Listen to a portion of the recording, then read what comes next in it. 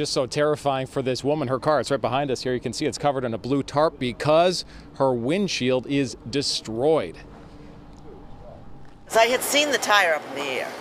I didn't know it was going to hit me. Karen Hagan had no time to react as that tire came right through her windshield as she was driving along Route 1 in Danvers on Saturday. I just saw glass everywhere. I put my head up on my hand up on my forehead, and I was bleeding all over the place. Today, Karen came to the tow yard with her husband to retrieve some belongings. They said it was covered with glass. Marveling at the mess and her fortune. There was a nurse there. She had been driving behind me, and she said, "We've got to get you out of the road." She brought me over to the guardrail. Investigators say that tire flew off a trailer that a contractor was towing. It appears the lug nuts broke right off, sending the spinning danger into the air. Lucky, very lucky. She's very lucky to be alive. Aside from a gash on her head and some neck pain, Karen's doing quite well, and she's in pretty good spirits. I'm a tough cookie. I can take anything.